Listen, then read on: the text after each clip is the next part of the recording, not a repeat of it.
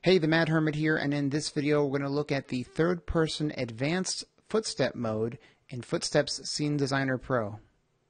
In this mode we use the left and right foot skeletal transforms to determine the point of impact. We can also synchronize the animations so that the visuals match the sound. Let's take a look at that in practice.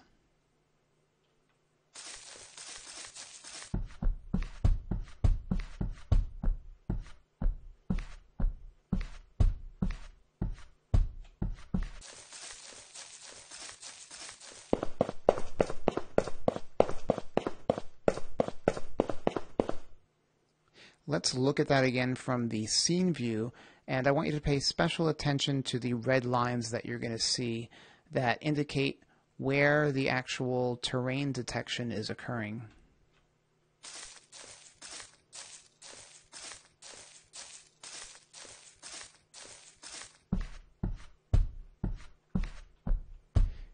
You'll notice that they are being drawn at the point of impact and at the time of impact in line with the animation. Alright, so let me show you how to add this type of functionality to your project.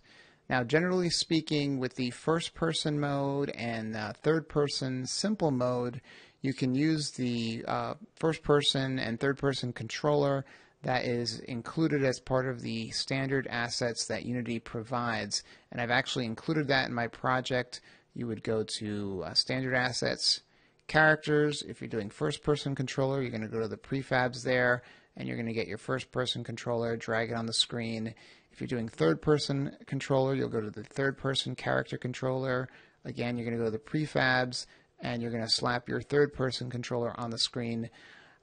But when it comes to the advanced mode, we need to make a modification, a slight modification to the third person controller. Simply slapping this one into your project won't do the trick. Now, what you'll want to do is I've actually copied over in Footsteps Scene Designer Pro the third person controller with the modifications that are required to get this to work. And simply put, if you drag that controller into your scene view, let's try that again.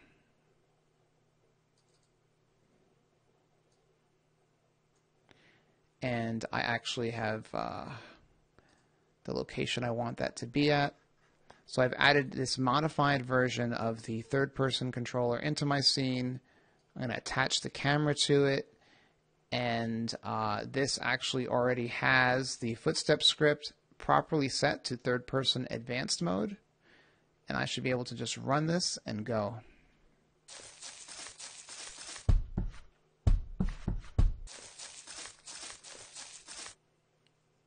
So let's talk about the changes that I needed to make and why I needed to make them.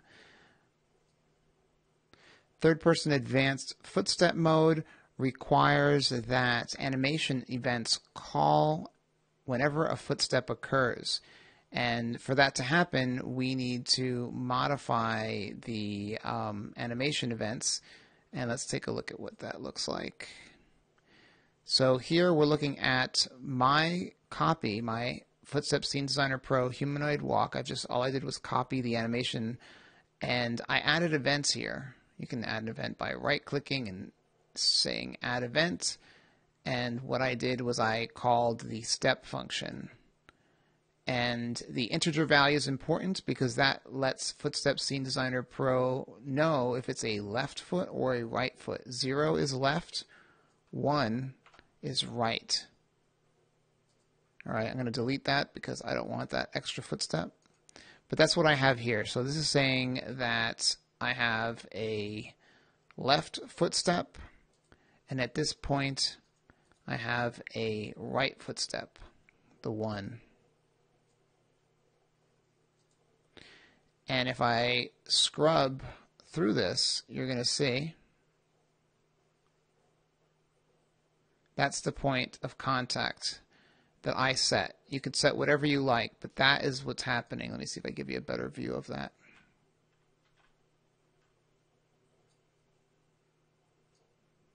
So that's the point of contact with the left foot. I'm calling that a step. And then as I go over here, bam, That's my second step. And you could move them if you like. Maybe you want to move this over. I like it here. But that's it. So this is my right foot.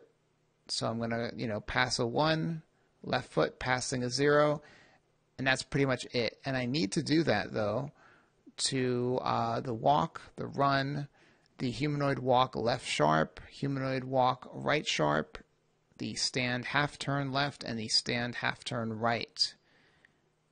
And all that, incidentally, I have my custom third-person animation controller. And the reason why I have a custom there is, again, because I need to modify that and make that call my FSDP animations for the ones I've changed. And if I don't copy it, well then I won't be able to save it, or I'll muck the standard third-person controller, and I don't want to do that.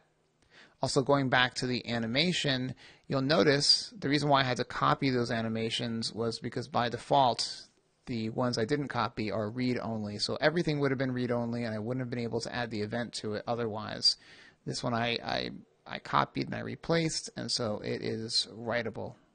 It's also worth noting that the reason why we pass a left foot, right foot parameter to the Footstep script is so that it knows which foot transform to use when determining the type of ground beneath the player. So we get a lot more accuracy that way. Anyway, that's how you set up third-person advanced footstep mode.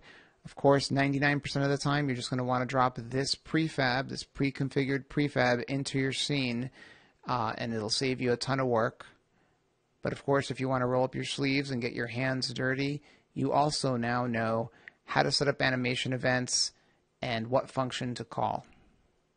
I hope you liked this video. If you did, give it a thumbs up. If you have questions or comments, leave them below, and I'll see you next time.